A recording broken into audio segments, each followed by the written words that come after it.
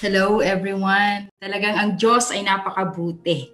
So, mapagpalang hapon po sa lahat. Ako po si Sister Rizalia Arizobal Montehermoso, 50 years of age at naninirahan sa General Trias, Cavite.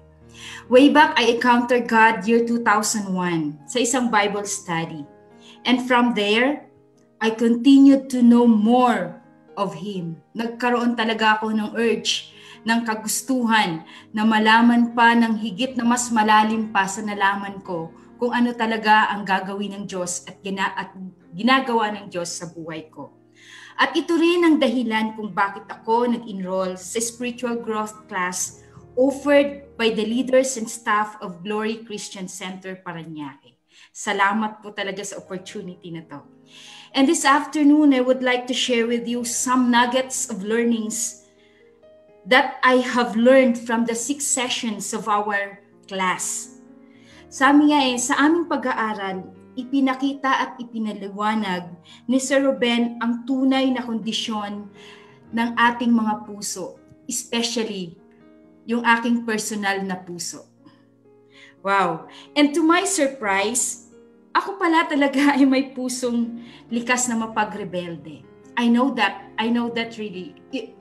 Even pa nung hindi ko pa nakikilala ang Diyos at may mga pagkakataon din sa buhay ko na ganyan pa rin ang puso ko kahit ako'y Kristiyano na. So, lalo na nang sinuportahan nito ng isang verse from the Bible ni Sir Ruben coming from the book of Romans chapter 7 verse 10. Ang sabi, hindi ko maunawaan ang aking sarili sapagkat hindi ko ginagawa ang gusto ko. Sa halip, ay kinasusuklaman ko ang siya kong ginagawa. Ito yung literal na madalas sabihin ng ibang tao na gusto kong bumait pero di ko magawa. And sometimes, I did this thing also. Na bakit ba gano'n? Gusto kong bumait pero bakit di ko magawa at di ko mapigil ang aking sarili? Wow, grabe, di ba? Grabe yung katotohanan ng learning na to na sabi nga kung talagang siguro kung ako ay medyo, sabi nga sensitive, sasabihin ko sa sarili ko, ako lang ba ang kausap ni Sir Ruben? Kasi parang para sa akin ito So, oh, grabe. So, ako pala kahit matagal na akong Kristiyano, nung nag-aral ako talaga nitong tuning of the heart, natuklasan ko sa aking pag-aaral na ako pala ay patuloy pa rin nabubuhay sa aking self. Sa aking sarili. Sa aking self. Ang self na sinasabi na yung S stand for stubbornness. Ganyan kasi ako nun At minsan nga, pumapalpak pa, ganyan pa rin ako kahit Kristiyano na ako. May mga pagkakataon. Yung E, ego. Yung pride. At yung L, love of self. At yung L, full of self. Na talagang nakasentro lang tayo minsan sa sarili natin. Hindi tayo nakasentro sa Diyos. Sa Diyos na may akda ng buhay natin, ng future natin. Kaya sa pagpapatuloy ng aming pag-aaral, natuklasan ko ng isa pala sa maaaring maging hadlang kung kaya hindi tayo makapaglingkod ng maayos at hindi tayo makakonect ng gusto sa ating Panginoon, ay ito yung ating sarili. Ang ating sarili na hindi rin minsan makaiwas sa trigger of sins.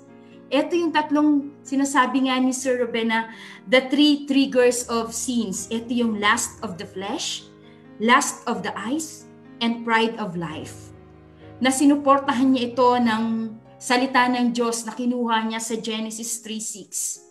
Ang sabi doon, ang punong kahoy ay napakaganda sa paningin ng babae at sa palagay niya ay masarap ang bunga nito. Naisip din niya, nakahanga-hanga ang maging marunong, kaya't pumitas siya ng bunga at kumain nito. Binigyan niya ang kanyang asawa at kumain din dito. Maliwanag na nakasaad dito na yung lust of the flesh na nakita ng babae na the food was good. Diba? Nakita niya na masarap. Masarap ang bunga nito. And then lust of the eyes, it was delightful.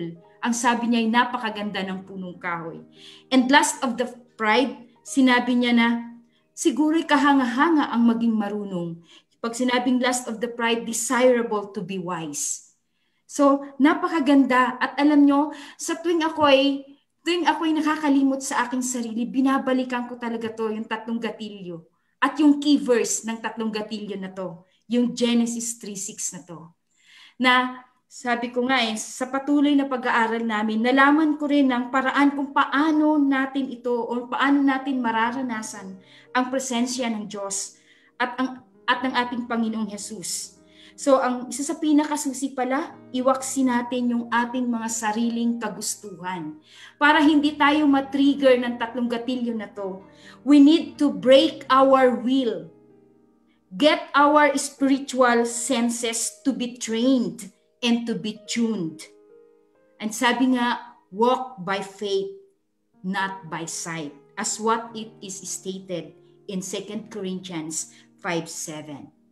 At sinabi din, and that dying to self is not just an act of sacrifice, but primarily, it is an act of breaking our disobedient self. Ang galing, di ba? So, ang dami ko talaga, sabi ko nga parang ako lang talaga ang estudyante ni Sir Ruben. Talaga, totoo po yun. At talaga naman sa aking pagdalo sa spiritual growth class, tunay na natulungan akong ma-sharpen ang aking senses, ma-tune at ma-realign ang aking puso. So, nakakatuwa. Kasi talagang sabi nga ako na daw ang susunod na may gagawin ng Diyos. Talagang may gagawin pa talaga ang Diyos sa aking buhay. Kaya nga mga kapatid, ilan lamang to or 1/4 lamang to yung mga ibinahagi ko sa inyo ngayong hapon. 1/4 lang to sa napakarami naming napag-usapan sa aming spiritual growth class. Kaya nga sa lahat ng nanunood, ang hamon ko sa inyo sa hapong ito, kung may mga training na ganito, lalong-lalo na yung mga spiritual growth class na ganito, so wag tayong mag-atubili. Diba? Wag nating sarangan ng ating mga sarili na wag nating i-miss yung opportunity, i-grab natin yung mga pagkakataon na may ino-offer ng mga ganitong classes. Kasi ito yung magpapalawak sa ating mga kaalaman tungkol sa Diyos. At lalo ito rin ang magpapalalim sa ating pagkakakilala sa Diyos at maging sa ating Panginoong Hesukristo. At ito rin ang maaaring, sabi nga maaring buminat, di ba, bumakbak sa kondisyon ng ating mga puso katulad ng nangyari sa akin. So, sabi nga sa salita ng ating Panginoon sa Colossus 2:6-7, sapagkat tinanggap na ninyo si Kristo Jesus bilang Panginoon, mamuhay kayo sa paraang karapat-dapat sa Kanya. Magpakatatag kayo at magpatuloy na lumago sa pagkakakilala sa Kanya. Magpakatibay kayo sa pananampalatayang itinuro sa inyo at lagi kayong magpasalamat sa Diyos. Muli, magandang hapon po sa ating lahat. Purihin po ang Panginoon.